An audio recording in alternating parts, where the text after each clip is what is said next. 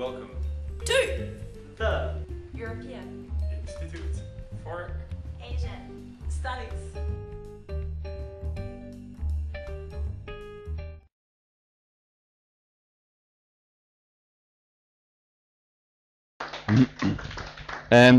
Good morning, everybody. It's a pleasure to be here this morning at this EIAS briefing seminar on Jatropha. And I'm not at all a Jatropha expert, so I will leave that to the other colleagues on this podium who I think are more experienced than myself.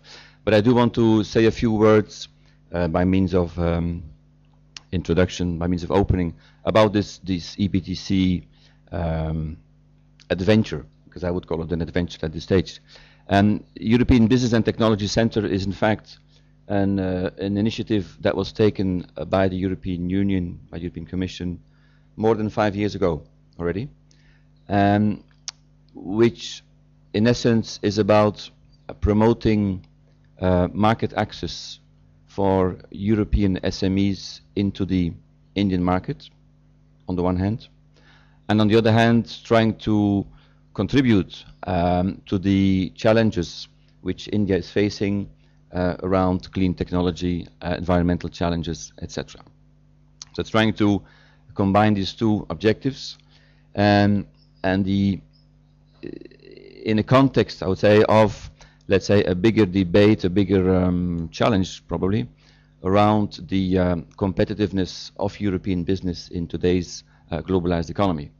I think all of you will know that European business, especially in particular European SMEs, are facing increased competition.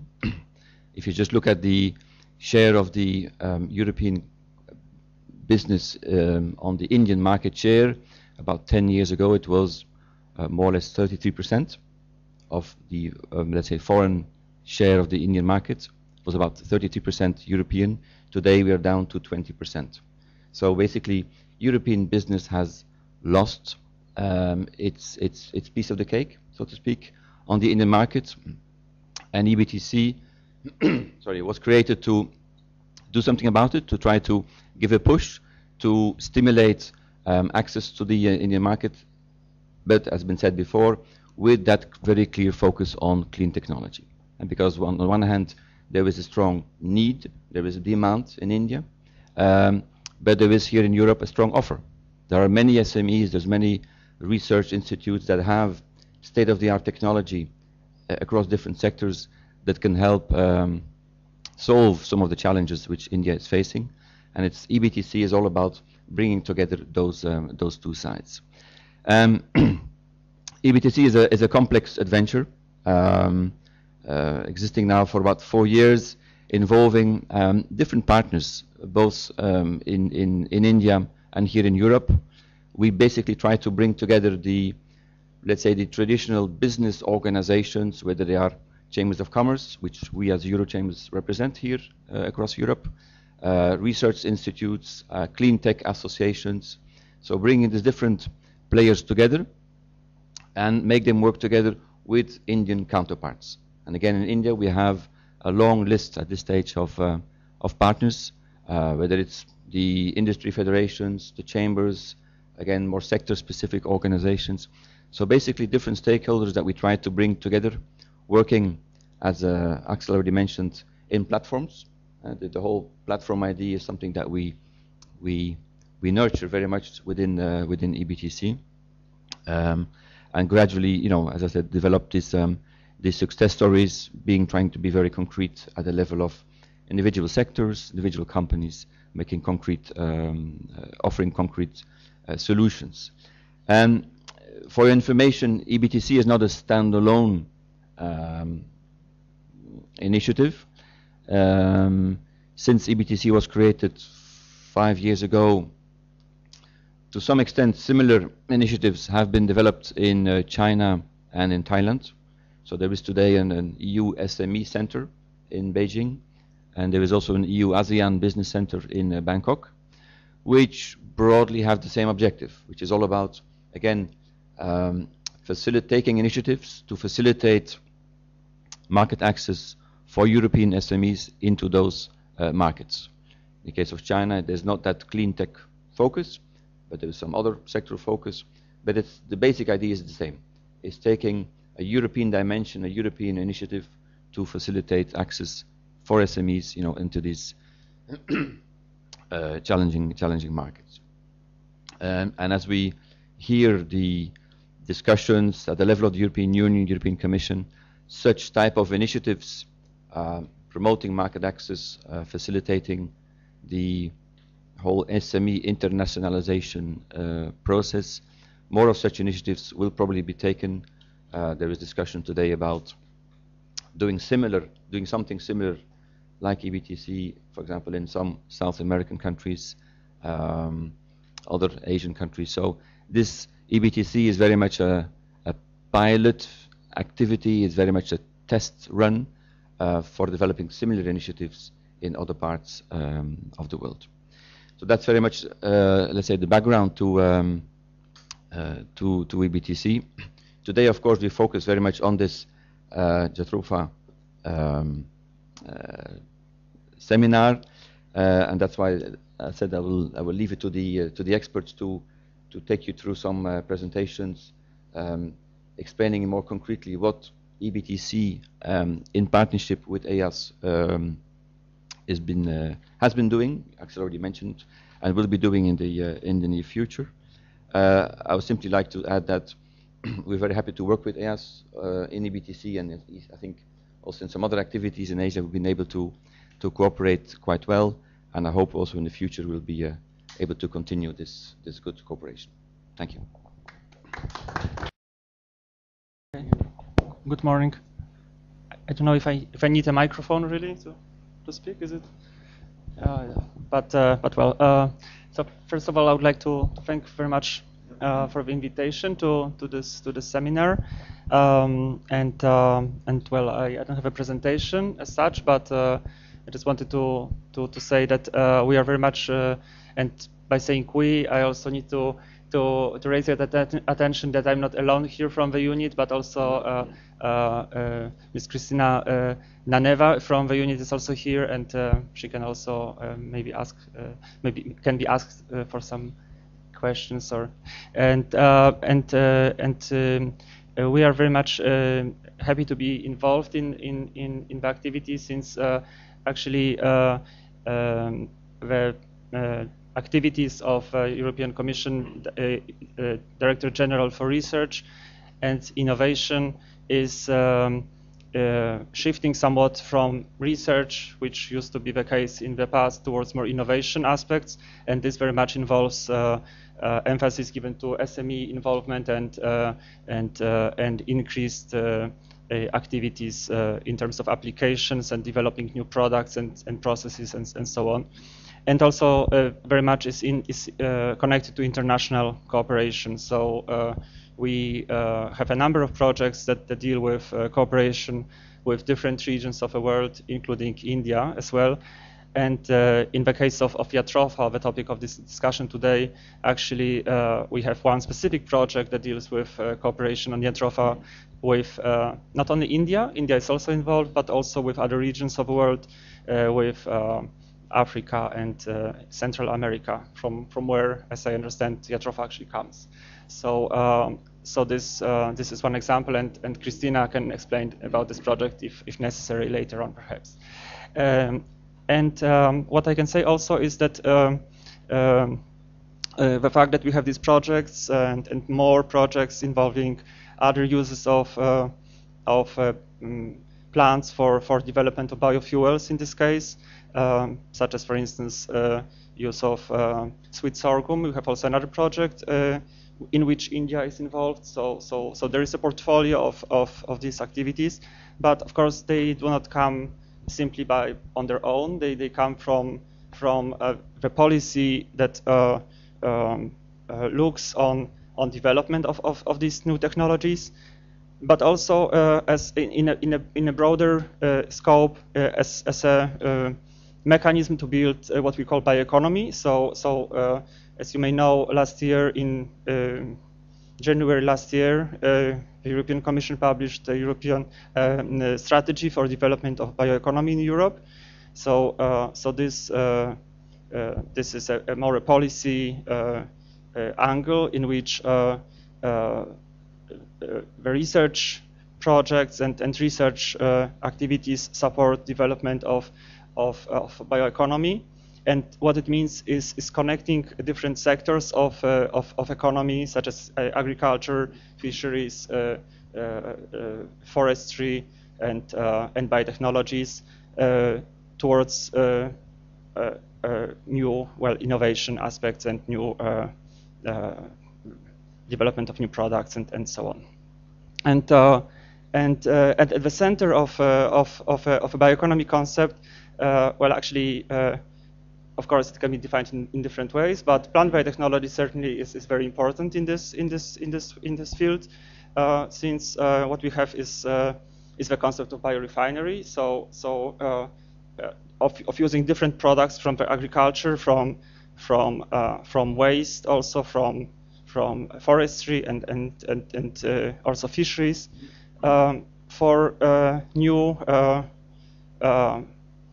ways of using all these resources, biological resources, and providing food and non-food products, and also biofuels, of course.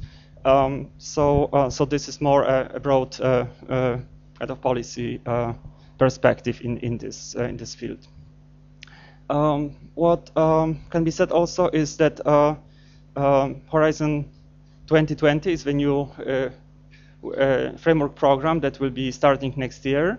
The projects that I mentioned on cooperation with India and in other regions, they come from 7 framework programs, so the current framework program.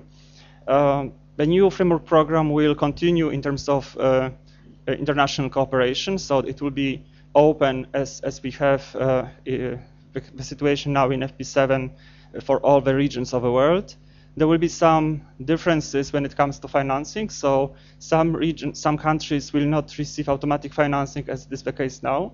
And actually, India is one case of that needs to be mentioned here. So in FP7, the BRIC countries, so India is one of them, Russia, China, used to receive automatic funding.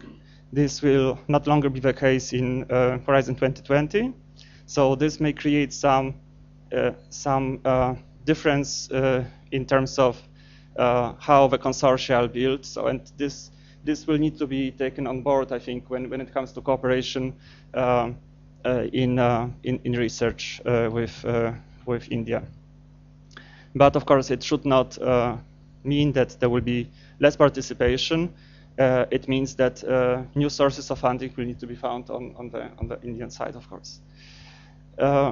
But so far, our experience when it comes to this, so this new strategy of international cooperation is being tested in many ways, and so far the experience was positive. Although it was not the case, it was not so far tested with India. It was more tested with China and also Latin America, in which case we saw that actually there was a big interest to cooperate with Europe and to find resources for that. Also, when it comes to new approaches in Horizon 2020, there will be certainly attempts and a big effort made to simplify the participation. So this should allow a creation of consortia and open more creativity for consortia when it comes to scientific content. So the approach is to be more bottom up and to give more space for presentation of proposals, not in a very prescribed way as we saw in many cases in the past in FP7, but more on a more open way. And also an interesting new element when it comes to our part of a program will be the starting of partnerships in cooperation between private and public sites. So public sites represented by the European Commission with funding from from Horizon 2020. And from the private side, creation of partnership in bio-based products. Actually, this partnership is about to be announced actually, I think tomorrow, actually, there will be an announcement by the Commission President himself. The partnership will involve large industry, but also many SMEs, and it is open to participation of all of SMEs and of a public side represented by the Commission, but also, of course, with involvement of academic sector and very much following the same rules of openness and involvement of all the participants from academic and commercial side. So I think I will stop with this because I'm very happy to answer any questions if they come.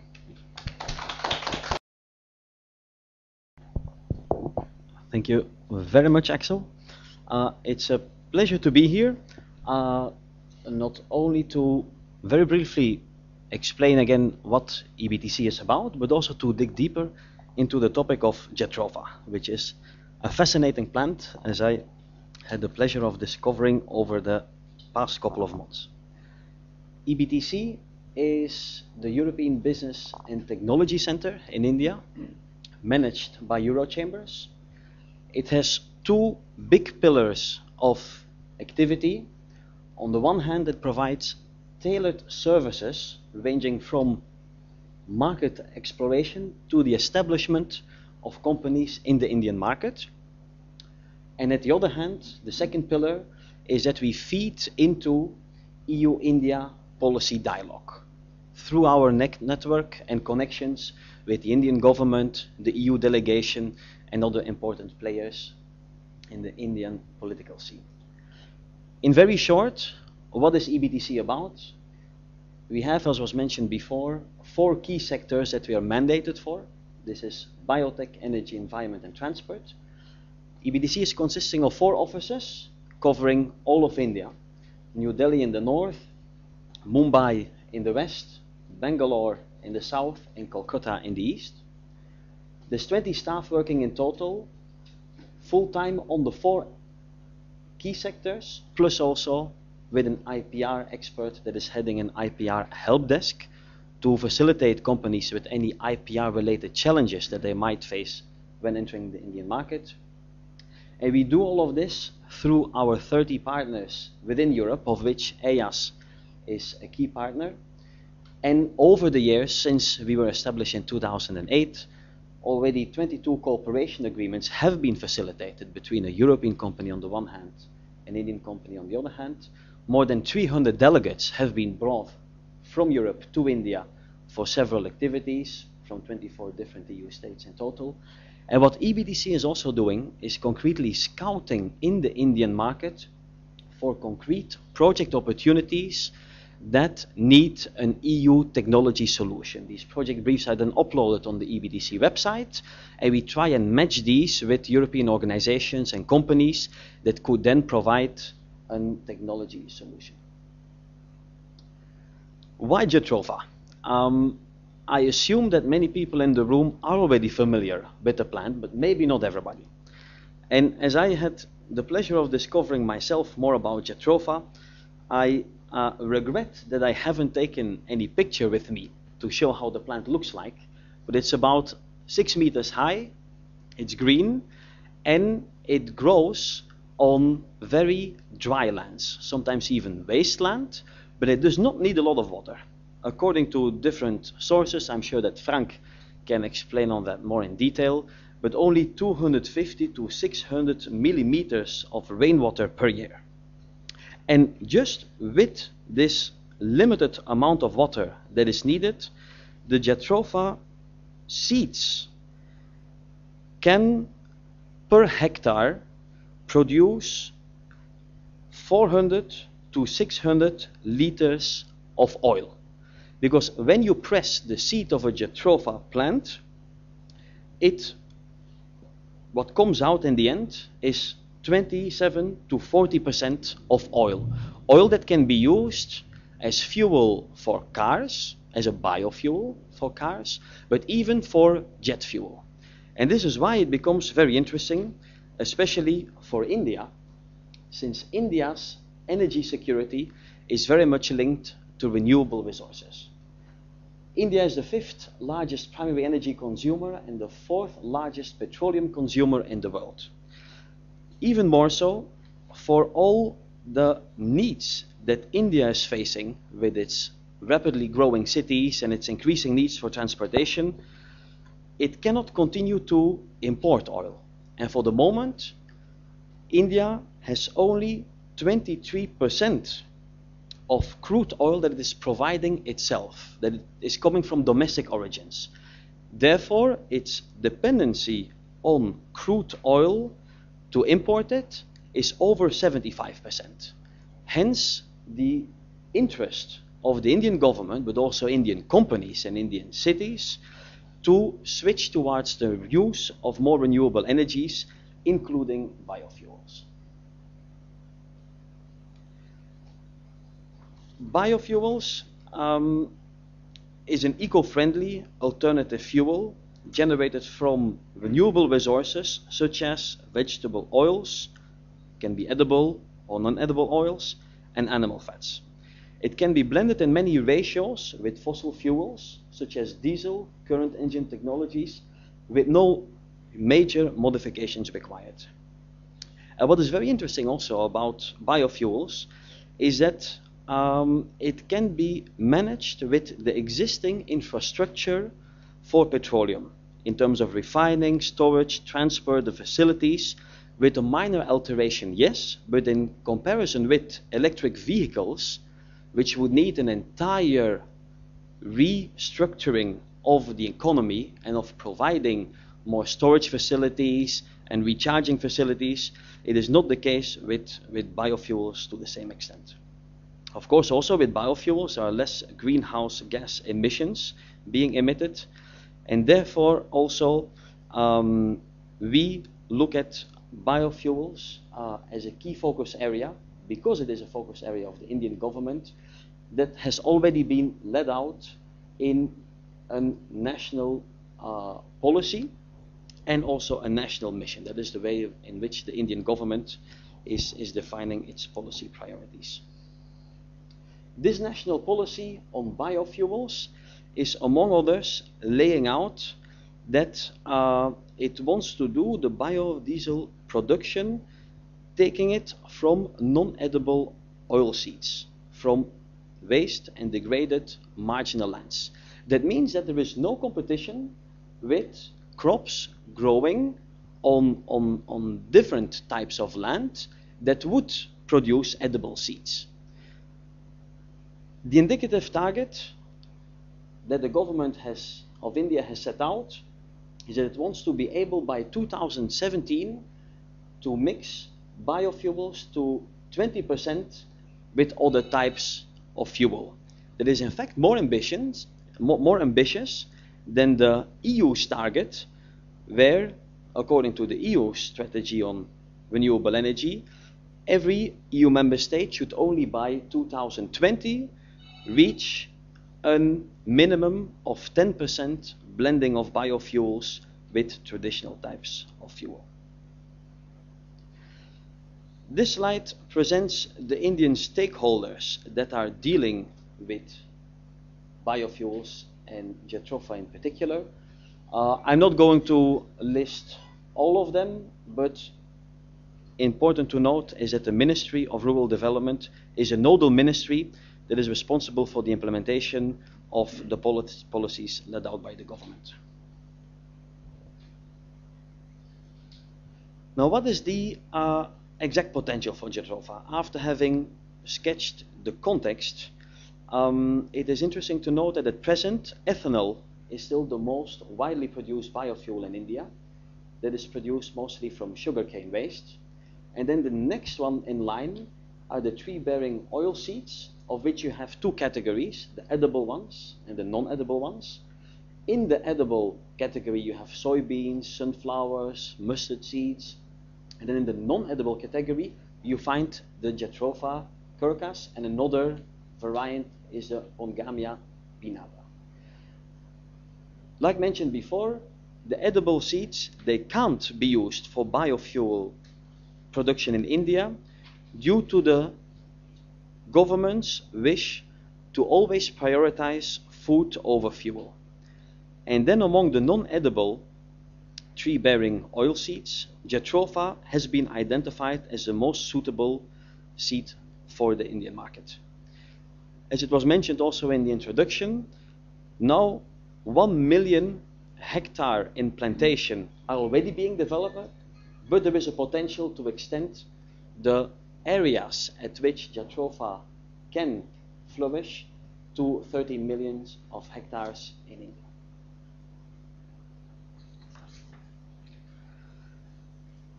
There are two challenges that India has to face, after which I will then expand upon the solutions that EIAS and EBTC are together looking at. Oilseeds, dominated by Jatropha, and also the other variant, Ongamia, they are still not adequately supported by price and market mechanisms, even though they hold immense promise to be harnessed in the biofuel market. A second challenge is that Jatropha plantations are plagued with different difficulties. There's a lot of variety in the yields, depending on what land has been selected, what crops are being used, how these crops are treated, and what kind of research and innovative business models they need to apply it to get the most out of every hectare of Jatropha. And this is exactly why the EBTC work plan for 2013 has already started to address some of these challenges by creating together with EIAS this Indian-EU collaboration platform that enables biofuel projects in India. What is written in this work plan of the European Business and Technology Center?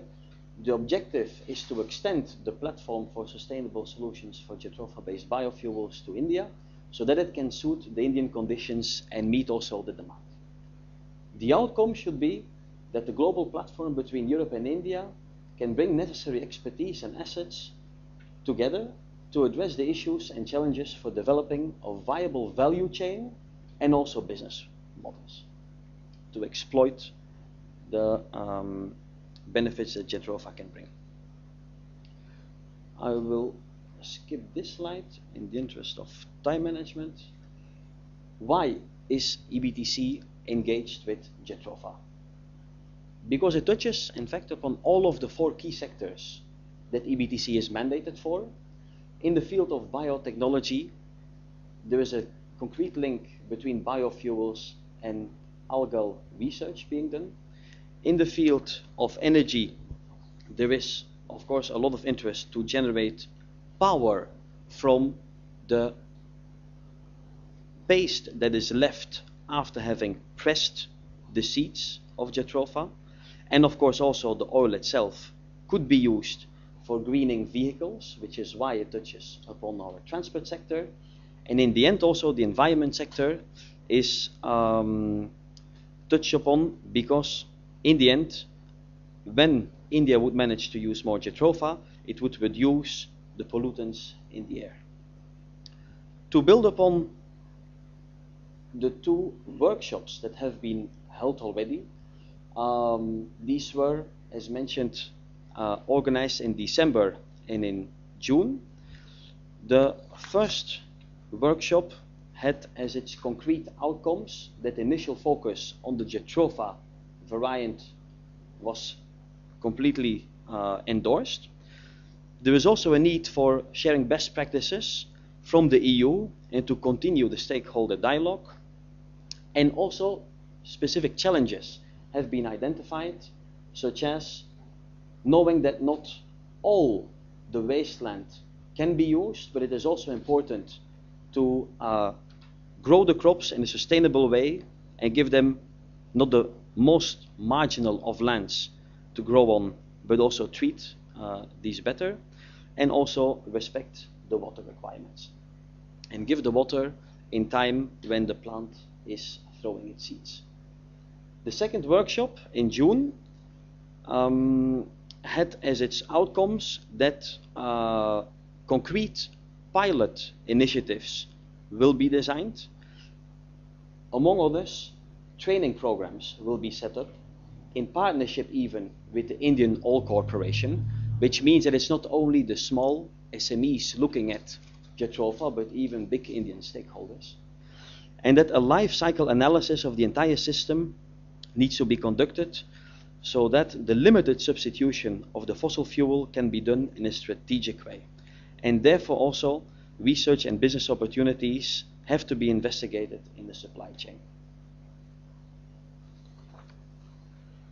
I'm coming towards the end of my presentation, but I cannot end yet before picturing a view on the longer term. What do we want to reach with these activities?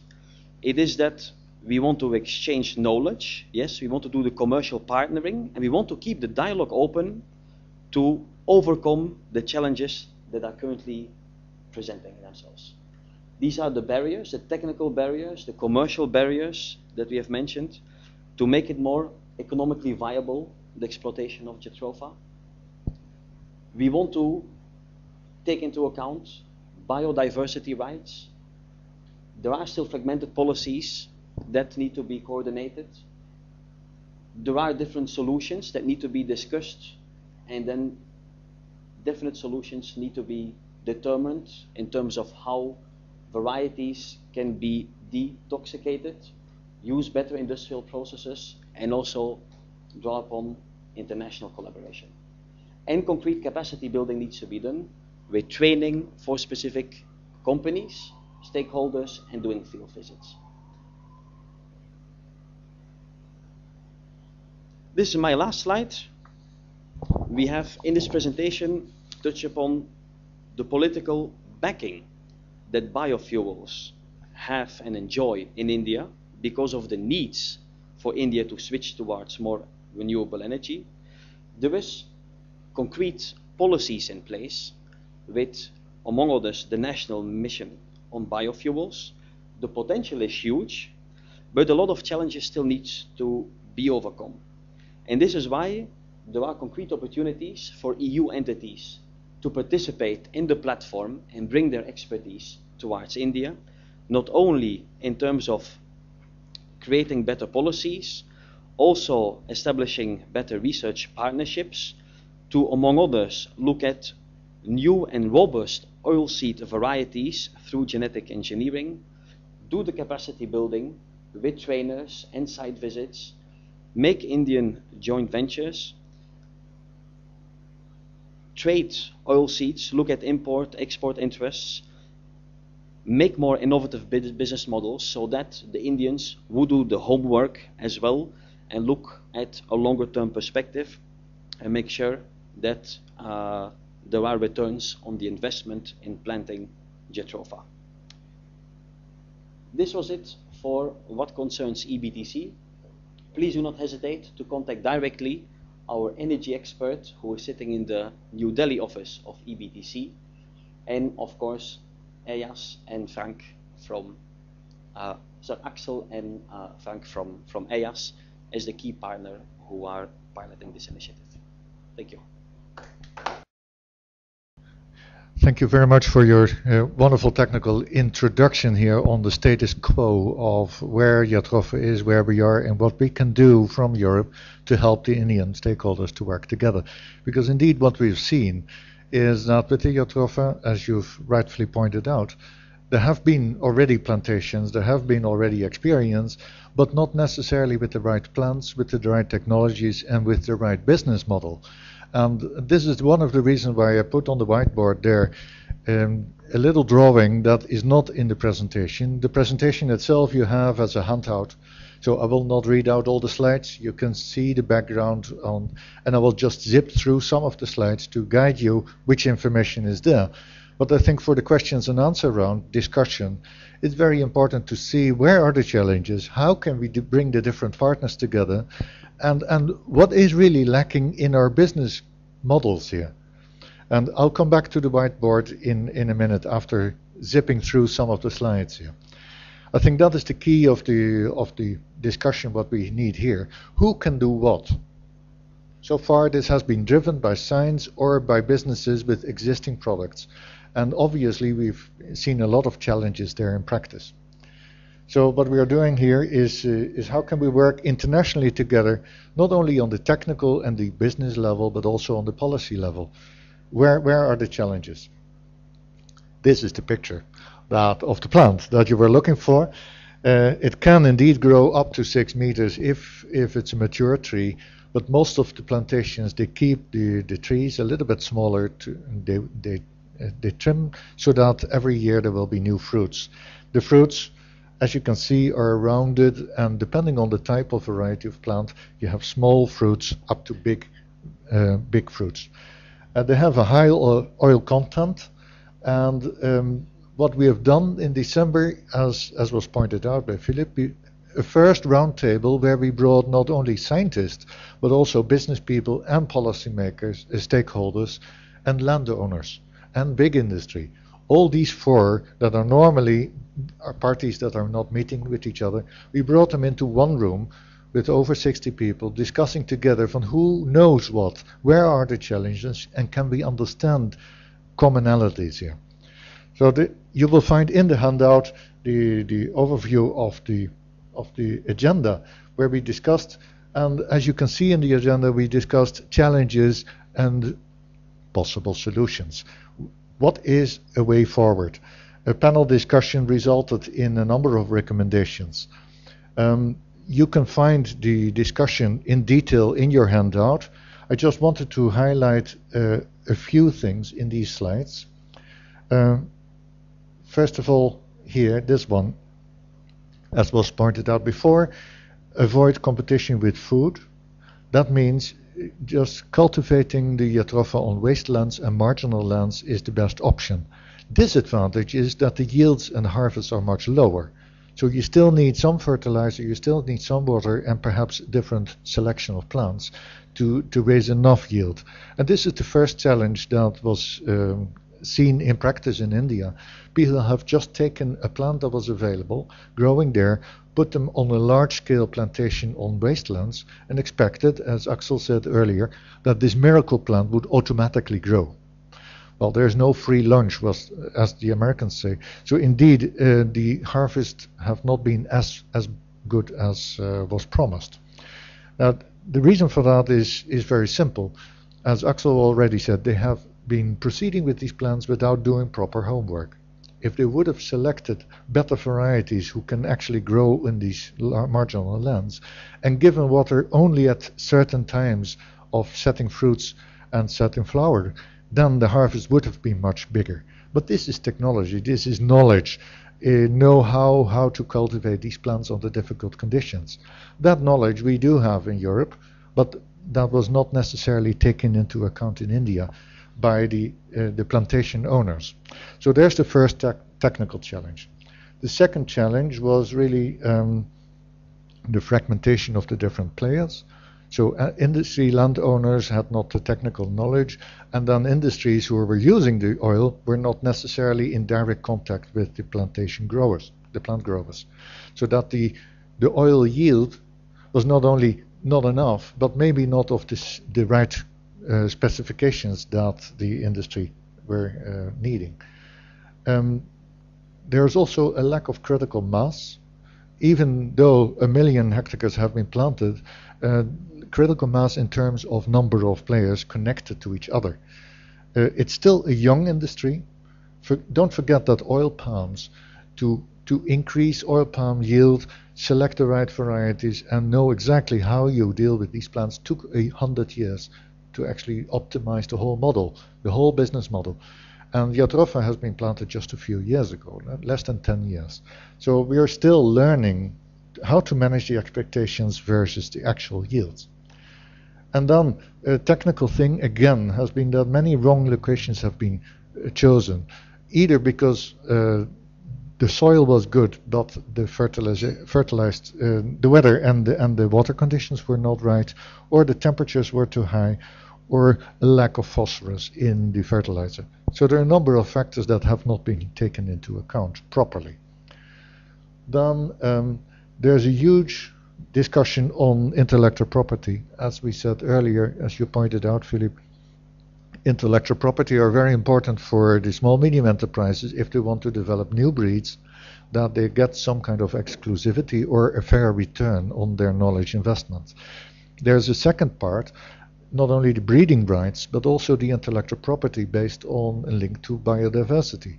As was mentioned before, the Jatropha is a native plant to Central America, Mexico, Nicaragua, Guatemala, Costa Rica.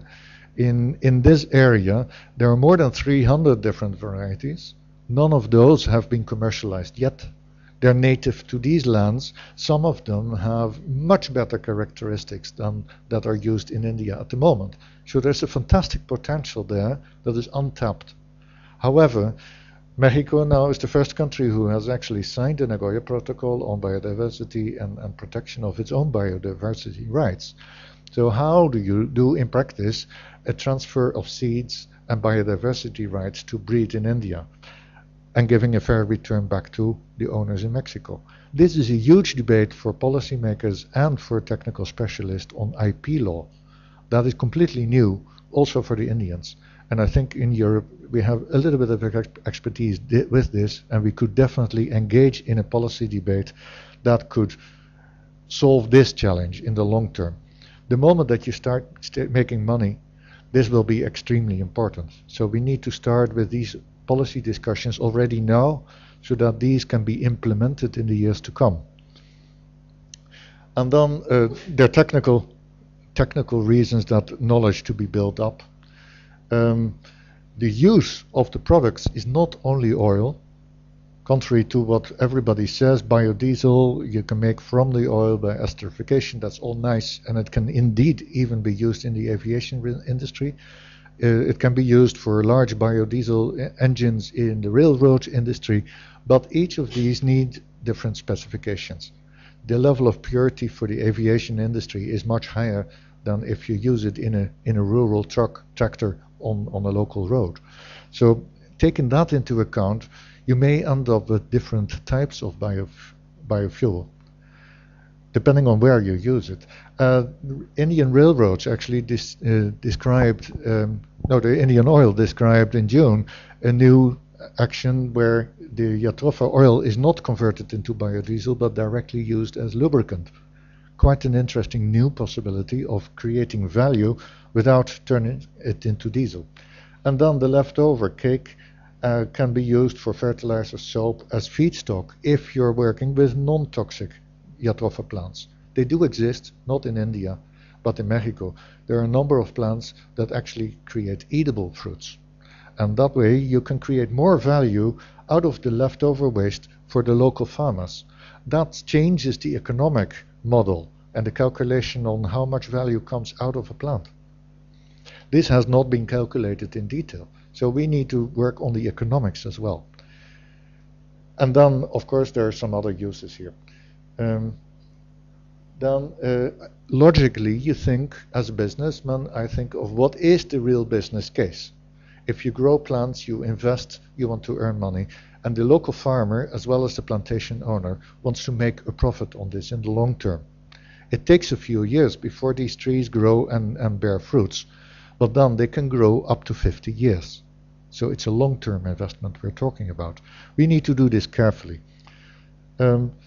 Taking the environmental impact into account is a very important one, as there was a presentation in June also on retaining soil and avoiding erosion on slopes.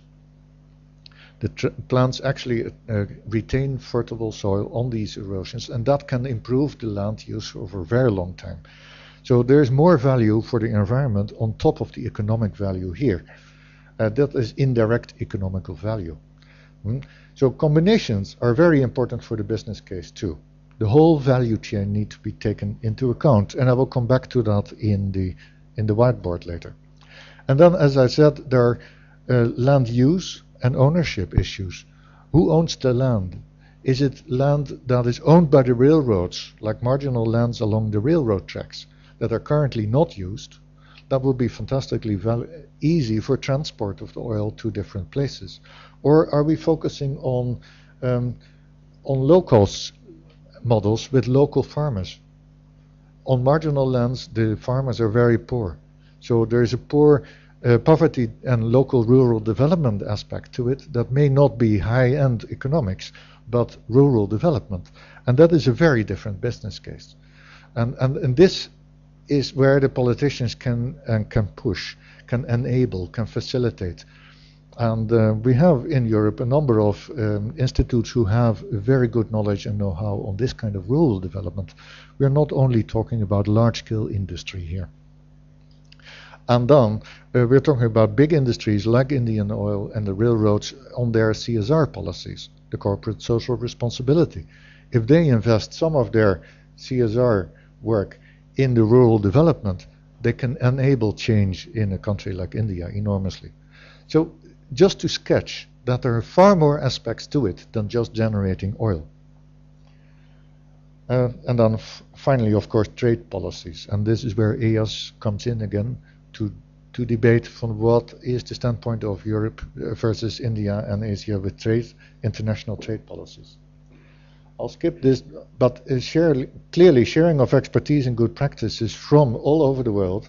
There are practices in Brazil, Mexico, Tanzania, Mali also, pilot studies there who have turned quite positive in their local context. And can we learn from that and maybe transplant and copy that into Indian context? You cannot just copy, but you can learn. And then finally, the critical mass. One of the presentations of the Indian railroads was, yes, we are very interested in this oil. If you can deliver the oil on so many million tons per year, according to these specifications, and the current plantations do not have that critical mass to produce it. They're too small yet. And that's why visibility and platforms are very important to spread the message. Where are the problems? Who can do what? How can we collaborate? And the last slides, I just want to skip this, but translating knowledge and services into products and solutions, it's a long way. It's a long road, and nobody can do this completely alone. So we need a lot of leveraging private funding and external partners and creating sufficient capacity, plus a supportive legal context. And the politicians here have their own facilitating role. They should not run after the facts, they should be anticipating this. Therefore, we do need some leadership, and leadership is necessary to give direction, but far more important is also to think of, are we not inventing or developing something, innovative solutions that are not linked to the market? If the market is not ready for the solutions, we are too early or disconnected. And that's why I wanted to go to the business case. Creating the market and facilitating access for prototypes and innovation, you need extra money to open up the market. And that is critical for businesses to grow. Quite often this is forgotten. I'm an investor as well, and looking at the different investment opportunities, investors only come in when a prototype is there and there is a connection with the market. And quite often we forget that last part. How to connect innovation to the market. And again, as I said, the government has a role there at the regulatory, legal and fiscal level to facilitate and open up that market access and set up next to allowing investors to facilitate. So we knew that's the end conclusion here a bit. We need innovation also at the policy level, at the system level, not only at the product level. And quite often we just focus on this, especially scientists, they focus on this part. But we also need innovation on business models and the processes, how we collaborate. And I think that is the reason why we proposed this platform, to bring these different stakeholders, including the policymakers, in the same environment to start understanding from each other where the challenges are. And with that, this is a sketch which is open for this debate and discussion and input from you on how such a platform can channel discussions. And that is our contact details, but I'll leave the previous one on the slide.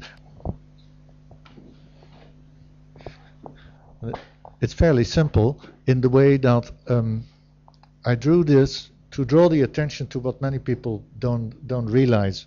There is a difference between the business case in a value chain and innovation.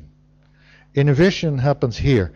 When you translate IDs, TLR stands for Technology Readiness Level, and that is TRL, apologies.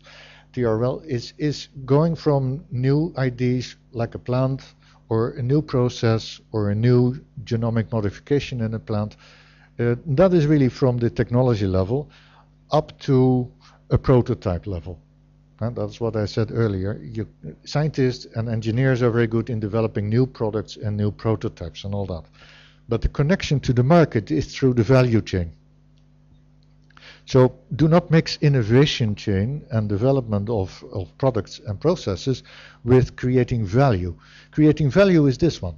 And that is using know-how and components like plants and prototypes and new varieties and know-how on how to cultivate them. Translate that into prototype situations at the level of plantations or in actual use. So the products and services are then linked through an individual business case, through distributors and brought to the market. And that last part is where the value is created. Only when you make the connection to the market. And this is something that scientists have difficulty grasping. Business people are really on this level. Scientists are very much on this level. So we need to connect. And as I said in one of my slides, the governments are there for facilitating the access and providing access to not only to the market but also to co-investors. So with that, I'd like to thank you and maybe we can open the debate for questions and answers. Thank you very much. Hi everyone, if you really liked this video, then make sure you subscribe here and make sure you never miss out on one.